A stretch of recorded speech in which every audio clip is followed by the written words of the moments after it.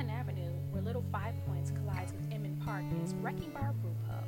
Located in the basement of a century-old Victorian-style home, Wrecking Bar offers a pleasing selection of house brews, craft cocktails, wines, spirits, and whimsical interpretation of various comfort foods. Of note, Wrecking Bar was named in the top places to order a perfect Sazerac in Atlanta. And now, here's an interview with Ian Cox of Wrecking Bar, in which he talks cocktails, bartending in general, and more. Hi, this is Noriko of the Atlanta Cocktail Tour. We're here at Little Five Points at Wrecking Bar, and we're going to talk to Ian Cox. Can you tell us a little bit about yourself and how you got started bartending? Absolutely. It's kind of a funny story. I started in this business bouncing at a bar in Chapel Hill, North Carolina, to earn some extra money to go to Vegas for a bachelor party. And from there, I just kind of fell in love with the business. I did that for a couple of years, and then right when I graduated, the guys who were running the bar left. And so I got moved up to bartending. I would by no means call that bartending at this time. I thought I was. Now it's more drink pouring, doing a lot of vodka tonics and bourbon and cokes and Jaeger bombs and soda and limes. Probably go through 6 bottles of soda a night. Yeah. From there, I kind of bounced around. I actually sold insurance, left the business, sold insurance for 2 years, and then got back into it and really just kind of progressed in my style and started studying the business a lot more. I went to a beach bar, did that for a season, went out to Colorado for 2 years, and ran a ski resort bar. And that's where I really kind of started growing, falling in love with the classics. And then when I moved to Atlanta, I really started refining my style, learning what it was to be a true bartender, to really be a barman in the bar, and the rest has just kind of grown from there. Can you tell us about some of the noteworthy accomplishments that you had in your career? Let's see, I guess the biggest thing would be last year I won the Beefeater 24 National Championship, which actually also gave me the title of the USBG National Champion. So I got to go to Prague and compete at the World Cocktail Championships. Wow. And I also got to go to London and compete in the Global Beefeater 24 Championship, where I finished top 10, finished 10th. So, that's quite impressive. Yeah. What would you like our viewers to know about Wrecking Bar? We do it all. We're not just a beer bar. Our beer, yes, is award-winning. Bob and Neil do amazing things with our beer. Our food, Chef Terry Koval, is out of this world. What he does with the food is amazing. And our cocktail program is, in my opinion, one of the tops in the city, if not the state. It's one of the reasons that brought me here. When I first interviewed here, I almost turned the job down because I wanted to do more cocktails. I didn't want to just do beer. And then it got brought to my attention that, hey, not everybody drinks beer. Very true. And so, we do encompass every aspect of the restaurant business. You can come in, get a great beer, get a great cocktail, get a great meal.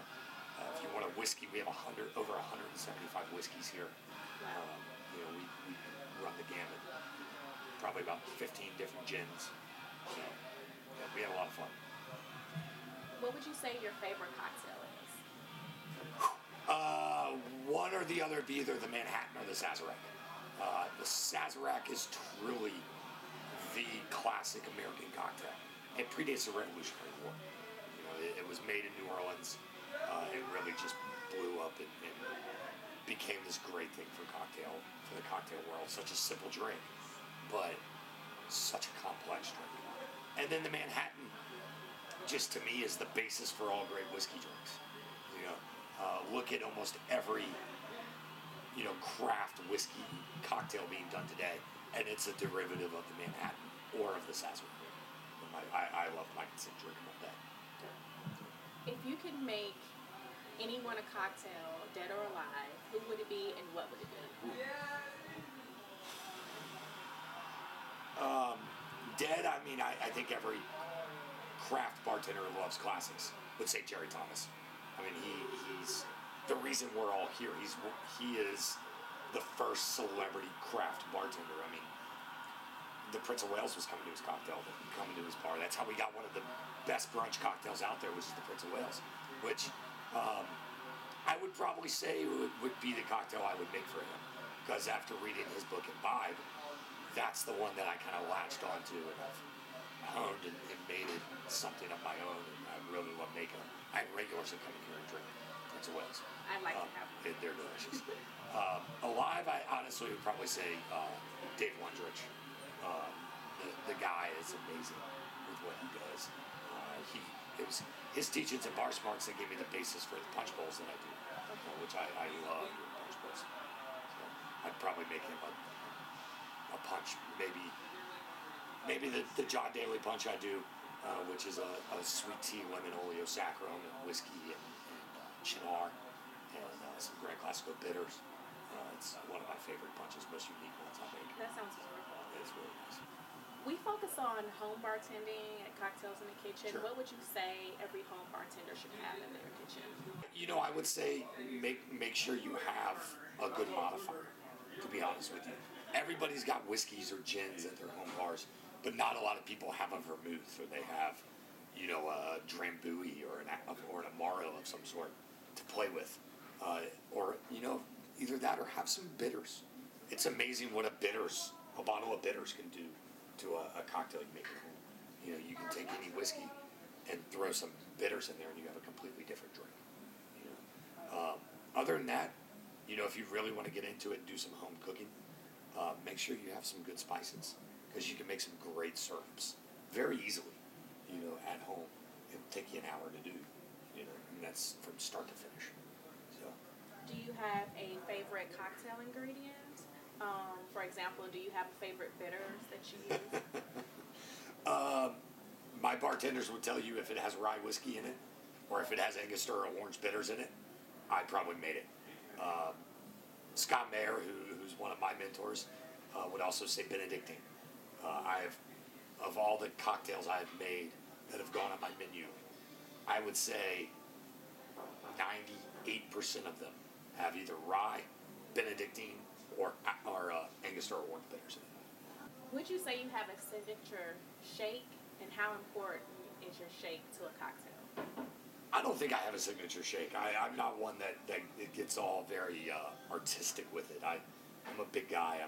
My nickname in high school was Meathead, and so I get it up above my head and I just shake the ever living hell out of it. I'm not fancy with it. In fact, when I was going to Prague, I was studying all these YouTube videos and seeing the Japanese and the Chinese, and they have these very beautiful, flowing, artistic shakes. And I called up David Nepov and said, if this is what I have to do to win, I'm not going to win. I just shake it. And mine, any shake is imperative to a good drink. What I've had to learn is not to overshake it, because I do such a powerful shake. Because there's that concern that you will water down your cocktail very quickly that way. You've been in the industry for quite some time. What's one of the craziest things that's happened to you as a bartender, or that you've encountered? Craziest. I got to bartend with Michael Jordan one time. That was actually a lot of fun. He came to Chapel Hill, and when Michael likes to come to Chapel Hill, he likes to bartend. And by bartend, I mean he comes in and gives out beer. And he walked in and said, I was like, hey, I'm Michael. I was like, what can I do for you? He's like, I'd like to bartend. I went to my other bartender and said, get out. Because my bar wasn't big enough for 3 guys, especially with one of them being Michael Jordan. And he gave out a lot of beer, and I got my butt whooped pouring shots and making vodka tonics and bourbon and cokes and Jaeger bombs. And end of the night, believe it or not, he tipped very, very well. Told me to keep all the tips and paid for all the beer he gave out. That was probably one of the most surreal, craziest things I've ever done. Other than that, I'd probably say just stumbling upon the competition, and out of that, getting the opportunity to go to Prague to win these competitions. I never thought in my wildest dreams I would be doing anything like that. That's pretty awesome and impressive. Do you have any advice for anyone that's interested in getting in the food and beverage industry? Be patient. Be patient. Be willing to learn. And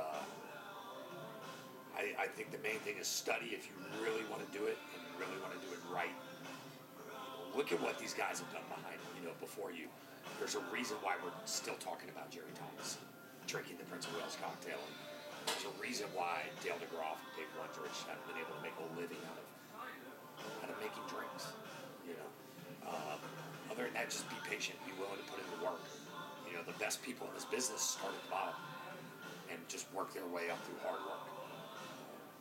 The way I look at it is very few people are going to outwork me, and if you want to be great in this business, you got to be willing to outwork everybody. Finish this sentence for me. A good bar has technique, has taken the time to learn the proper technique and to make the drinks right, and not just to throw anything out there and call it a Manhattan or call it old-fashioned. Do you have any suggestions as a bartender for a hangover cure? To me, you can't beat a Bloody Mary. My dad would tell you, and I've actually done this and he's proven it to me, it works. A jalapeno pizza and a pitcher of beer. Wow. I woke up one morning, not feeling so rough, and he looked at me and said, "Get in the car." I thought I was in a lot of trouble because I was not 21 yet. And he took me to a pizza joint. We had a jalapeno pizza and a pitcher of beer, and I felt great, especially after the nap I took later. So. Are there any people that you would like to acknowledge or thank, or friends or family? Wow. First off, my family has been so supportive of me. I truly could not be where I am in this business, in this world, without my family. Other than that, I'd say Scott Mayer has been a huge part of my success, supporting me and teaching me technique. My GM, Stevenson Roslow, is most of what I know in this business. And the Sandages, our owners, Bob and Christine Sandage, really have restaurant owners don't like to give away booze, and they sure don't like to see liquor get thrown down the drain as you work on multiple cocktails. Yeah. And they've been willing to sit there and look at me and be like, have fun, play, but make sure you're doing it for the good of the restaurant. Yeah. And they've really allowed that to happen. It's great. That's great. Well, that concludes our interview. I would be happy to have a cocktail from you. Absolutely. What's your poison? I love a good bourbon. We make some good bourbon drinks here. Let's go make a bourbon drink. So guys, what I'm making for you today is called the Liquid Long Johns. It's actually my cocktail that I'm going to be submitting into the Diageo World Class competition. She said bourbon. We're going to go with a little rye here, actually. And actually where we're going to start is with some Lefroy 10-year. We're going to do a rinse on the glass. I like to use a spritzer. I am actually a beverage manager, so as a businessman, I hate waste. So we're going to spritz the glass, as well as the ice that we use to chill the glass. The reason I'm actually doing this is a play on two different classic drinks. The first is the Sazerac, as I said, is one of my favorites. You do start with a good absinthe rinse, so instead of absinthe, I went with Lefroy. The second drink that is also the Rusty Nail, so I'm going to use a little Drambuie later on to give it a nice sweetness. We're going to start with a little rye whiskey here. And go with an ounce and a half of that.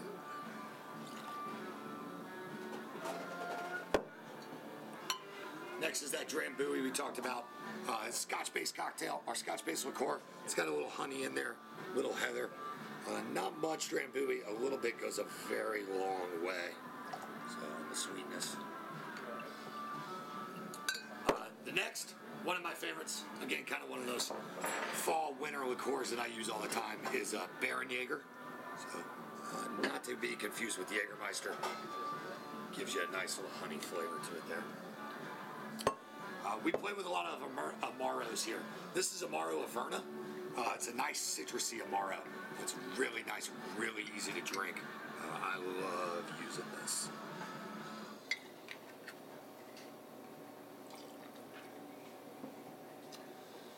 And finally, as I mentioned, one of my heroes of this business, Jerry Thomas. We're using the bitter to Jerry Thomas bitters. It's actually going to bring a nice aromatic to the drink. as well as, believe it or not, you're going to pull a little mint out. That's really good. So, one of the reasons I rinsed my ice is because I actually like to use that ice in the drink just to pick up a little hint of that Lafroig, or in the Sazerac since the absinthe. Most people would tell you you don't want to use that dirty ice to mix your drink with, and typically I agree with that. But in this case, because we rinsed it to get a flavor, I'm actually going to use it in the drink. My bartenders typically don't like the drinks I make because they're in-depth, they're complicated, they have multiple ingredients, and they're typically stirred because they're all boozy. We call ourselves a high-volume craft bar, so we're doing nice high-end cocktails, but we're doing them right, and we're doing them craft.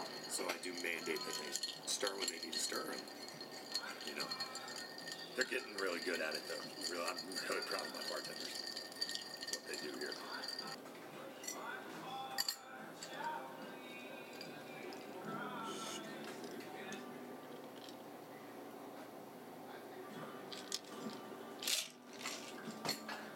Finally, every good drink needs to be balanced with a little acid. One twist there for me.